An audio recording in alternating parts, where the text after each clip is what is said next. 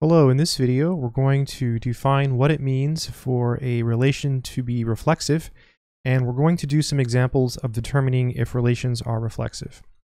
A relation R on a set A is reflexive if A comma A is in R for all little a in capital A. So for every single element in A, the ordered pair A comma A is in R. In other words, A is related to A for all little a in big A. So it's reflexive if every element in little a is related to itself. Let's do some examples so you can understand this definition a little bit better. So let's start with a simple example here. I'm going to let A be equal to the set containing the numbers 1, 2, and 3. And then we're going to let R be a relation on A. Recall that a relation on A is just a subset of A cross A. So one such subset of A cross A would be the set containing the elements, let's say 1, 1 and 2, 1. So this is a relation on A because it's a subset of A cross A. And we're going to see if it's reflexive. So it's reflexive if for all little a in capital A, we have A related to A.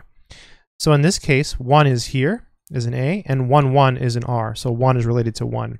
But notice for example, 2 is an A. That's an element in A, but the element 2 comma 2 is not in R. So that means that 2 is not related to 2. So R is not reflexive. R is not a reflexive relation. So reflexive.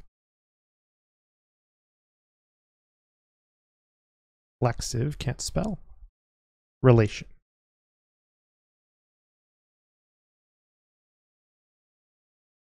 All right, let's do another example. So if 2, 2 was in there and 3, 3 was in there, then it would be reflexive. For example, let's say we have the set A equals containing, let's just do 1, 2, 3, 4.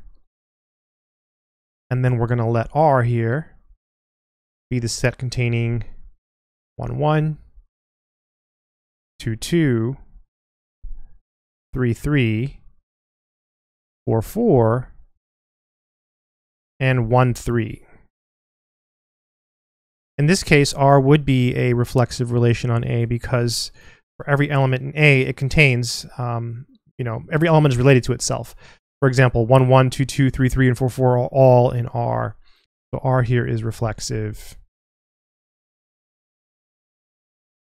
because every element is related to itself, right? 1, 1 is an R means that 1 is related to 1, etc. So here it failed because this set did not contain 2, 2. Let's do one more example. Let's let, let's let A be equal to a non-empty set. So this is just a set of elements. So you can just say A is just some set, non-empty. It's got some stuff in it. We can maybe assume it's numbers if you like. And we're going to let R be the set of all ordered pairs A comma A such that A is an A. And then this is clearly reflexive, right? Because every single element in R has, looks like 1, 1, 2, 2, 3, 3, 4, 4. They're all just AA. So in this case, R is reflexive. So a relation is reflexive if every element of A is related to itself. So that's the key. In our first example, that was not the case because, for example, 2, 2 was not in R. Also 3, 3, right? 3 is an A and 3, 3 is not in R. So every element has to be related to itself. Reflexive relations are important because it's one of the conditions for a relation to be what's called an equivalence relation.